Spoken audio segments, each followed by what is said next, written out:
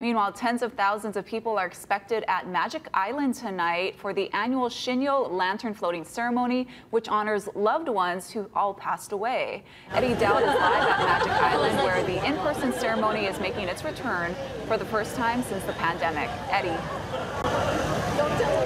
Well, Ashley, we are still a few hours away from when those lanterns will be placed in the water at 6:30 p.m. But people are still coming to Magic Island right now, coming to pick up their lanterns here at this tent. But important to remember, this is the first time organizers say it's returned for in-person since the COVID-19 pandemic. Is joining me here is Janice. Janice, you are a practitioner and an organizer for this event. Yes. What's happening behind me, even though we're hours away from the lanterns going in the water? Right now, people who are picking up their lanterns in this tent continue on to this one, and they are assembling their lanterns so that they can float their lanterns on the water. And Janice, I saw people with pictures and quotes on their lanterns. I mean, it's personal. It's very personal. It's such a touching moment that's shared collectively with everyone who is attending.